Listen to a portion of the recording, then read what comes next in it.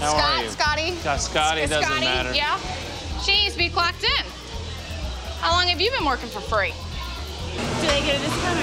I didn't know. Do they get a discount? Yeah. Not that I'm aware of. Okay. Can we turn the air down? Yes. I don't have a babysitter for tomorrow night. 43. Have you been drinking today? Okay, well, I can sense that you're under the influence, so I'm not going to allow you to drink that beer, sir. It's all about multitasking. Yes, ma'am. This is the time it gets chaotic. Yeah, I see that. Look what I did. And we got a spill on aisle 2. See, sometimes as a manager, you got to get dirty. And that's just part of the job. Right. Teamwork, teamwork, teamwork. Now we got to go get beer. Grab a sixer out of there.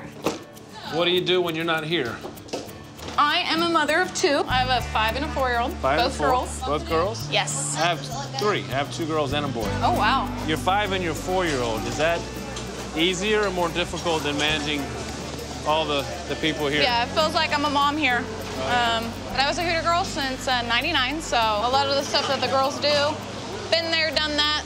It's refreshing to see that Marcy seems to have a lot better relationship with her crew than Jimbo did. Marcy respects her girls, and the girls respect her. Now, right here, since this is their taking care of beauty room, this is where we post things, such as trainer meetings. You go through a lot. Those girls were hammering you, wanting this and wanting that. Is this hectic out there? Oh, yeah. You think it's easier for the girls to connect to a female manager than it is a male manager? It is because I've been in their shoes. Being a mom, I guess I'm more that nurturing person. Nurturing. Is the restaurant industry conducive with family life, or is it more stressful? That's going to be some juggling. Oh, it is. Always. Constant juggle with my kids. But I just try to spend as much time as I can with them, so. It's hard to be away from them, I know. Oh, it is. It is. I love my kids. And I don't get to see them as much as I'd like to. Right. It can be very stressful. I think Marcy's working real hard to make a better life for herself and for her children. That's got to be tough when there's not a lot of leniency and time for her, because a person will eventually burn out doing that. All right, it's nice to meet you. Nice meeting you. Marcy, what I got out of our time together is we need to come up with some way to lessen the burden of stress, because restaurants themselves are inherently stressful. You know that.